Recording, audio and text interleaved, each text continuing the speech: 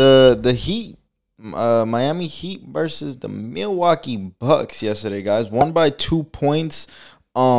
Crazy game.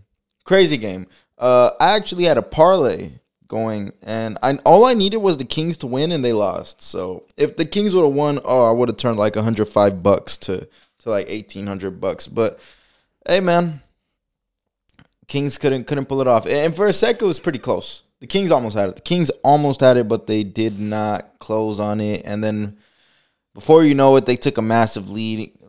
And I thought it was like fucking the Lakers were playing the Grizzlies again, because they just gave up at the end, basically. It was crazy.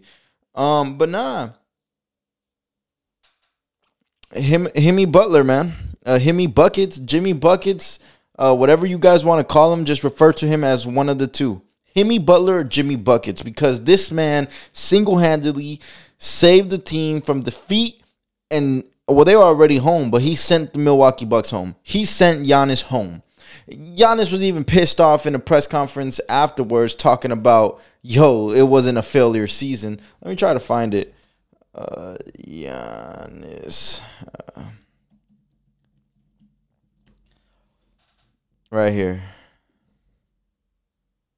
That rocking chair would look great in our new house. Oh, new house, eh? Gosh. Well, you should... Why am I not logged into the right one? I just asked Bud the exact same question, but I'm curious for you. Do you view this season as a failure? Oh, my God. Okay, because I'm not that up. You asked me the same question last year, Eric. Okay. Do you get a promotion every year on your job? No, right? So every year you work is a failure. Yes or no? No. Every year you work towards something, towards a goal, right?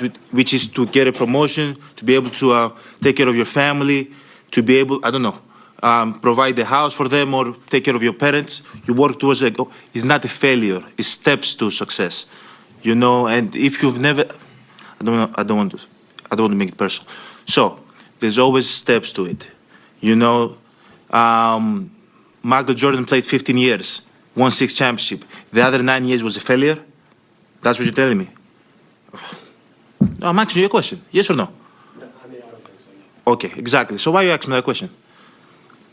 It's a wrong question. There's no failure in sports. There's good days, bad days. Some days you are able to be successful. Some days you're not. Some days it's your turn. Some days it's not your turn.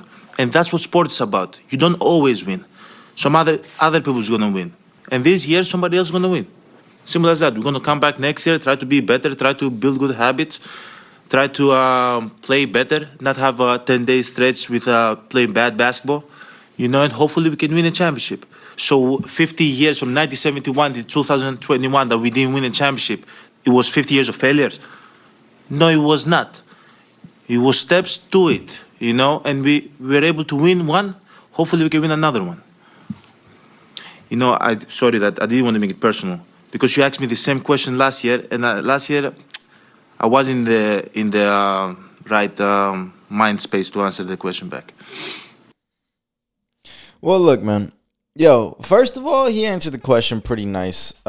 He used a pretty solid analogy. But look, man, there is failure in sports, and what you guys did yesterday, you guys failed. Okay, let me find Jimmy Butler's last shot. Yeah, has to be great. This is it right here. Over the top to Butler. Up and in! Jimmy Butler! What's going on is Jimmy Butler. Look at this. And overtime in Game 5. Jimmy Butler runs a little bit of a circle cut. Looks like he's going to go to the corner, circles back, and it's a lob play. Nah, man. That guy, Jimmy Butler, cold for that. Sent them home. Well, they were, like I said, they're already home, but he sent Milwaukee home, told them, y'all not playing. I truly think the Miami Heat can make it to the Eastern Conference Finals. I think they can breeze past the Knicks easy. And I think they'll lose in the Eastern Conference Finals to Boston. That's what I think. But we'll see what happens. We'll see what happens, guys.